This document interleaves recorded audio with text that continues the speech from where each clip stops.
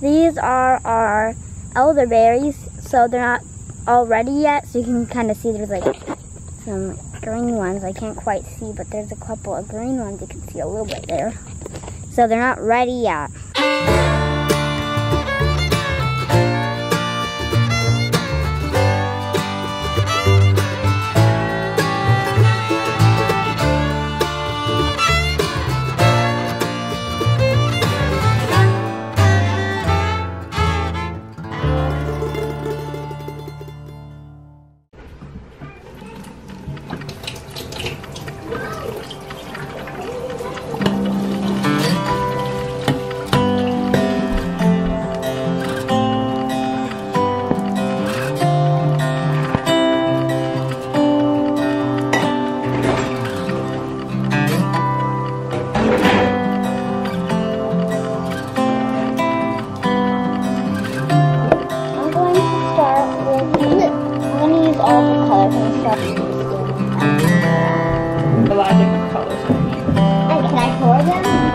They'll make the paper too wet.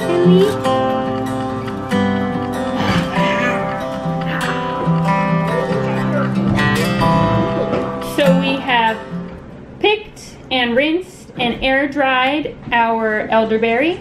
The girls are working on a cool art project, and while they're doing that, I'm going to pick off the berries. I watched a couple YouTube videos on how to pick the berries off if there was an easier way to do it, and it looks like if you use a pick, like what you use for ethnic hair, to brush ethnic hair, that helps comb all the berries off really quickly, but I don't have one of those, and our tiny little local grocery store is not going to have that either, so we're just going to pick them off by hand, and then later this month when more of the berries are ready, I might go get a comb, or a pick, excuse me, and try that and see if that makes it faster. I can't really reach them.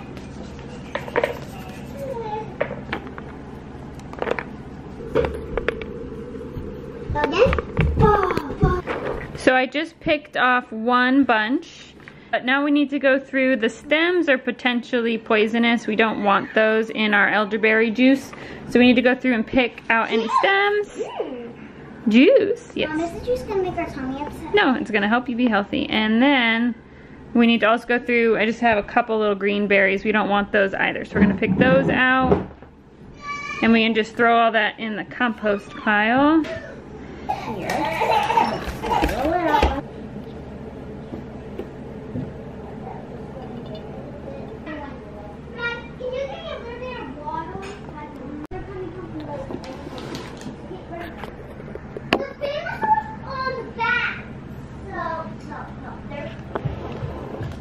So while I'm doing this, and by the way, this turned out to be a bit more labor intensive than I was planning on. But it's alright. We'll try that pick next time and see if that saves us some time. It's these little teeny stems break off so easily when I was pulling them off. And now trying to get them out of the bucket and then putting the loose berries in this jar so then I can double check them all. But anyway, Sam just came inside. He's trying to work on something on the car. He just came inside and sat in his chair. That's usually a bad sign because that means he's got to get on YouTube and figure out how to fix something. So we'll check in with him in a minute. Little one, Herman should have that one. How do you feel about working on vehicles?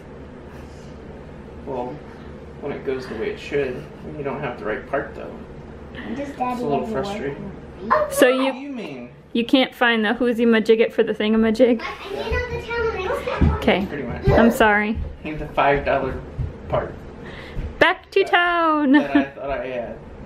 That when you need it, you know exactly where you put it, and then when you need it, it's no longer there.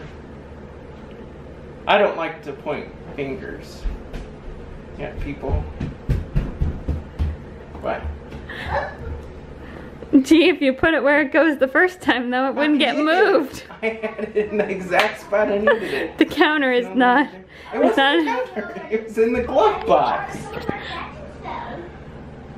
Yes, it was. What? It was in the glove box. What are you talking about? Ta-da! We did it. Just a little short of half a quart. and that's from one plant I took 6, I don't know what you want to call them, 6 bunches off of. So we're going to pour them out on a cookie sheet so they can freeze a little bit, and after a couple hours we'll dump them into a Ziploc bag. That should keep them from all clumping together, and that way when we're ready to make syrup at a later date we can just take them out of the freezer and scoop out how many berries we need.